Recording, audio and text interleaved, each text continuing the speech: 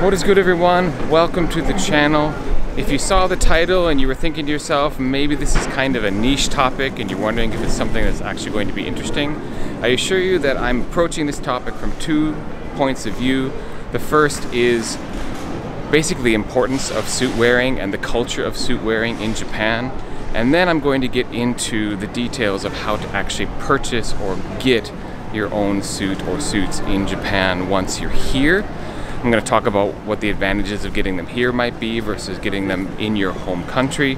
If you're going to find yourself needing to function in Japanese society either by attending any events here or you're going to live and work here in some capacity, you're probably going to need a suit. So that's what today's topic is about, and as far as I can tell, I have not found anything on YouTube in English talking about suit buying in Japan. So X-Chapter exclusive today. Let's get it.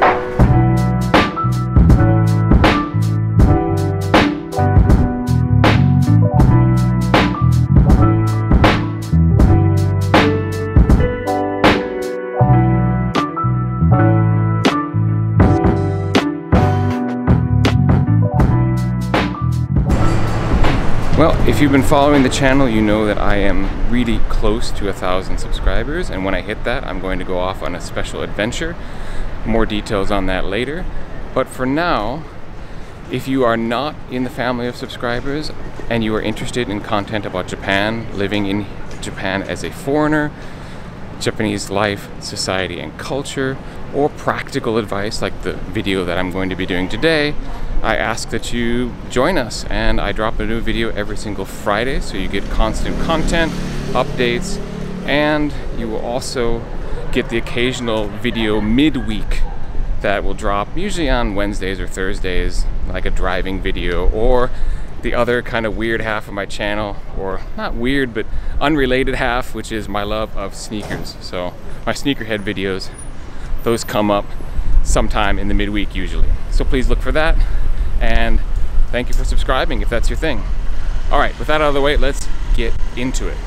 First of all, Japan, compared to most other nations at this point in time, is still a pretty formal country. Basically, suit wearing is still very much the norm. If you've been to Tokyo, you've seen the salarymen walking around and riding the trains all in suits and ties. And you'll actually be surprised at the number of jobs in Japan that require a suit and tie that have long ago, in America at least, no longer required such a dress code.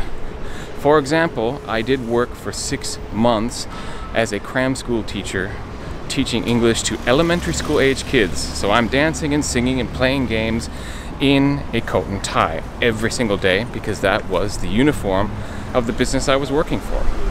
So the fact that suits are ordinary office and business wear means you're probably going to need more than one, probably a whole set of one for each day of the week perhaps, and you're probably going to have to buy more suits while you're living in Japan, as it won't be convenient always to go back to your home country to get them. So we'll get into the buying of suits in a moment. But basically the bottom line is, if you are living and working in Japan in any capacity, or even just visiting for special events, you're going to need a suit. That includes for formal occasions, whereas in the US, even weddings and funerals have gotten somewhat casual. In Japan, a suit is still required. Luckily, what's required in those cases is a black suit, and the same black suit can be used for both wedding and funeral. All you have to do is change the color of the tie. White ties for weddings, black ties for funerals. So that's convenient, only one suit needed for that sort of occasion. Japan loves uniforms. It is a uniform country, and the salaryman suit is no different. Basically, you're going to see pretty much nothing but conservative cut suits in conservative colors like dark blue, dark gray, black, maybe light gray in the spring and summertime, but pretty much conservative suits. Not really a lot of suits for fashion. You do have Japanese who are lovers of menswear and men's fashion, and you can find a variety of suits here, but the standard suit is not going to be all that interesting. Standard gray and blue and black, that kind of thing. So essentially, just get used to the idea that Japan is a more formal country and you're probably going to find yourself wearing a suit or at least a coat and tie on a much larger basis. So, should you buy a suit before you come to Japan, or should you actually buy them when you get here? Now, first and foremost, one of the big issues is going to be sizing. If you are a bigger guy and you don't have an Asian build essentially, it might be trouble to find sizing here. There are big and tall stores here, but you pretty much have to look for those in larger cities. Now I'm gonna basically go over this by talking about the two ways that I've purchased suits in Japan. I'm pretty average size. I'm 5'9" and pretty average build. So for me, it's not that difficult to find suits that fit me here. I want to start off by saying that if you're looking just for like a coat, maybe you have slacks and you just need some coats and ties, I highly recommend secondhand or vintage shops, because you can find coats that are in great condition, because secondhand shops here really cultivate their wares. It's not like you're sorting through all kinds of bad smelling, you know, sorting out the ones that have holes, that kind of thing, like you might find in a Goodwill in the US, for example. No, if a secondhand store has it on their rack, it's probably pretty good condition. And you can get a lot of brand names and really good, well-made jackets from natural fiber materials, etc., for really cheap. One of my favorite jackets that I wear all the time, I paid 1,000 yen for on Yahoo Auctions because I knew my measurements, found the jacket, bought it, and haven't regretted that at all. Now notice I'm talking only about jackets. Getting suits at secondhand stores, even for me, isn't really possible. The pants never fit. To get a suit that fits you, you're probably gonna have to go and have a suit fitted to you in an actual store. Secondhand doesn't work for someone even like me. I have a co-worker from Australia. He's a little bit shorter and a lot more slender than I am. He's found a couple really nice secondhand suits that he barely paid anything for. But unless you've got that thinner Asian build, it's not going to be easy. Jackets, sure, but pants are another matter. So what is the most common and perhaps easiest way to get a suit in Japan? Well, I would recommend going to a shop like Aoki or Aoyama. Those two companies have a lot of advantages going for them. For example, the first advantage is they're everywhere. The first town I lived in Japan was 50,000 people, and that town had both an Aoki and an Aoyama there. So finding a suit in a mid-sized city is not going to be difficult at all. Basically, they're all over the country.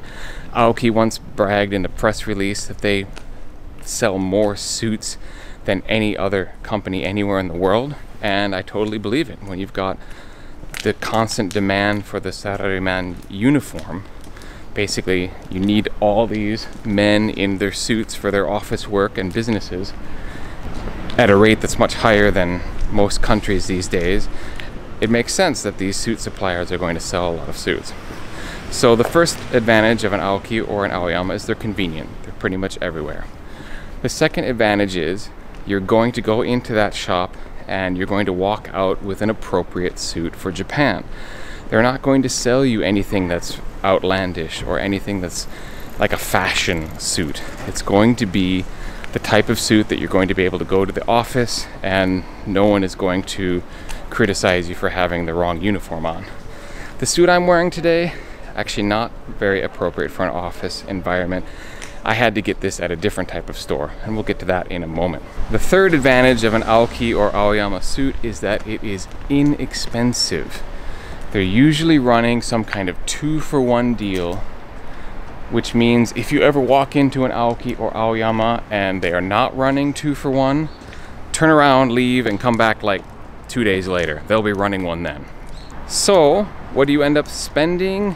Well, Typically, in a 2-for-1 deal, you're going to spend about 20,000 to 40,000 yen, or $200 to $400. So, for the sake of easy math, let's say $300, so you've got a $150 suit, 2 of them, right? That is not a bad deal in the world of suits, and it's going to be completely appropriate for the Japanese business or office environment. Now, what are the disadvantages of an Aoki or Aoyama suit?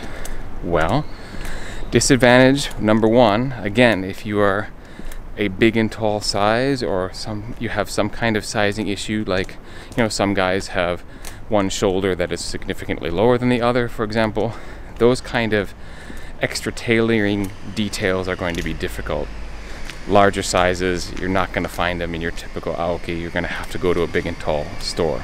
Next disadvantage is if you're interested in something more fashionable or fashion forward, or just a suit that you want to have fun wearing, like the one I have on now, you're not going to be able to find it there. And third and foremost, the double-edged sword of an inexpensive suit. Great, you didn't have to spend a lot of money on it, but it's a cheap suit. What makes an Aoki suit cheap, or an Aoyama suit cheap?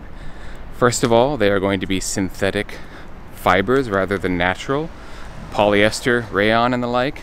And if you know anything about polyester suits, after wearing them for a number of years, they tend to start to look shiny, like at the elbows, at the lower back where you've been sitting, and it's really easy to spot a cheap polyester suit because of those shiny patches.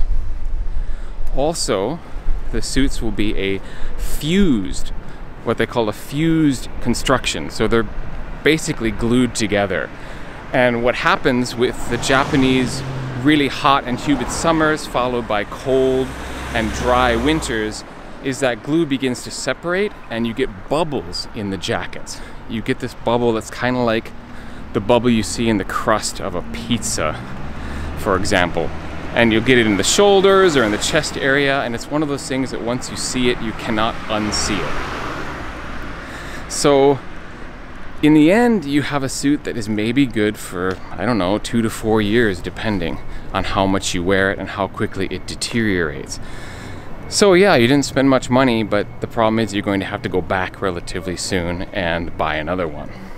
Now, many of you are probably wondering how difficult or easy is it when it comes to language. If your Japanese isn't very good, are you going to be able to get a suit easily or not?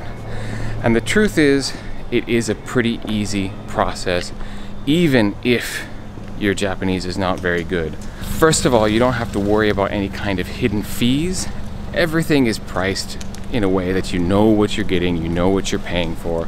There aren't going to be any surprises in that regard. The salespeople are very helpful. Essentially, you go into an Aoki or Aoyama, you find a suit that appeals to you, you pick it off the rack. You'll do a fitting where they will adjust the sleeves and the cuffs of the pants, and they might ask you if you want some extras, like do you want your name embroidered on the inside, which is usually a free service, and you know, if you want a second pair of trousers and maybe pay a little bit extra for that, that sort of thing. But it's really an easy process, and you're not going to get to the end of it all and suddenly it's way more expensive than you thought it was going to be. It's very straightforward and it's easy to understand. I bought my first suits here back when I really had no Japanese ability at all. So I had no trouble then, and I think you would have no trouble as well. So that's a very good thing.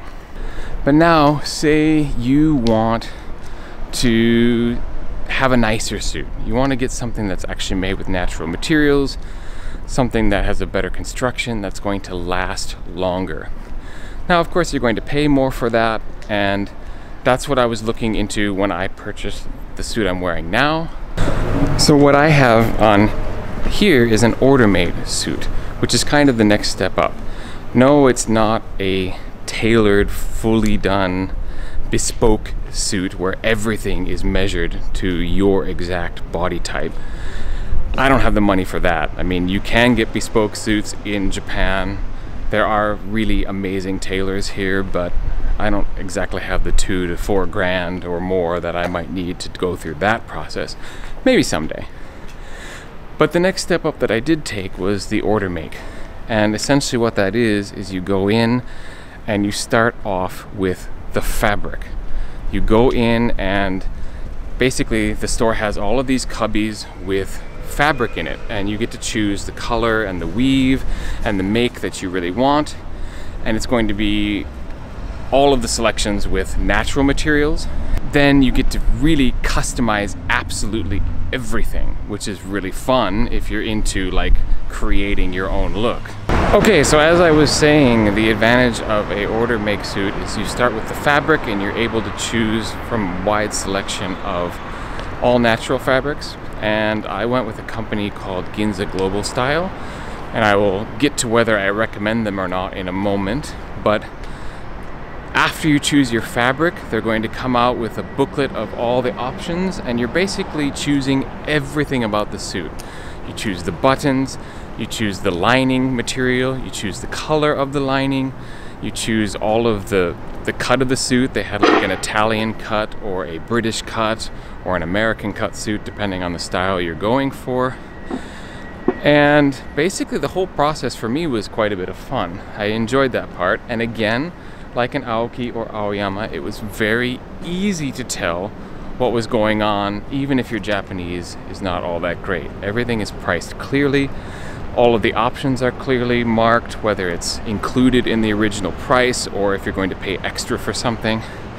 And of course, the staff is pretty good at helping you through the process because they're pretty professional at their job. Now, after you've been fitted with a sort of generic sizing suit that they have there for you, because you know you're not actually pulling a suit that you're going to keep yourself off the rack, they send off for the suit to be made in a factory somewhere, and it comes back with all the specifications that you ordered, and you get a suit like I'm wearing today. And I also got a 2-for-1 deal at this time. It was a buy one, get the second one half off. And of course it was more expensive than an Aoki or Aoyama, which is to be expected because you're paying more for the fabric, you're paying more for the construction. It's not a fused suit. This is not a glued suit. This is a half canvas suit. They offered half canvas or full canvas. I went with the cheaper half canvas, but the advantage is you won't get those bubbles of a fused suit, and it will drape more nicely on your body, so it just looks better overall. Now, would I actually go and recommend this particular company? I'm afraid not, because in the end, I'm not really happy with the sizing that I ended up with. It is not really great in terms of across the back. Basically, the armholes and the legs are designed again for a more slender Asian body, and as a result, the sleeves and the legs don't wear very naturally on my frame, and they are tight in a couple of places that it's just not as comfortable as I would like it to be. Now, that's not to say you can't get a suit that fits you in Japan, because I have taken off the rack suits from Aoki, for example, and they fit great, even getting compliments about how well they seem to fit. So again, if you're of an average build, you probably can pull it off, but it's not, there's a good chance it won't be perfect. Would I go order make again? Yes, because I do want a higher quality suit, and I paid what ended up being about $450 per suit, so $900 for the 2 suits, which again is not a ridiculous price in the world of suits, especially not for one that's a half canvas and all natural fiber materials. So I'm pretty happy with the price overall, especially if it will last well past the 2, 3, 4 years that an Aoki suit typically does. If that's the case, then I will have gotten my money's worth. Maybe even more than my money's worth. We'll see. Obviously, I just got the suits, so I can't speak to the longevity of them yet. But if that's something that sounds like a better deal to you, then maybe order make is the way to go. Just, there's several other companies out there, and if you're worried about size and fitting, feel free to shop around. Get the fit that really works for you. So, I've gone over the process of getting a suit in a off-the-rack shop and in an order make situation. I feel like I did kind of rush through the content a little bit, so if you have any questions, feel free to ask in the comments section. And I hope that you got something useful out of this video. Again, if you did, please remember to hit the like button and subscribe if you haven't already. I feel like I'm forgetting something major, but hey, I'm gonna call it a wrap, and thank you very much for watching this particular video, and I will catch you next time. Peace.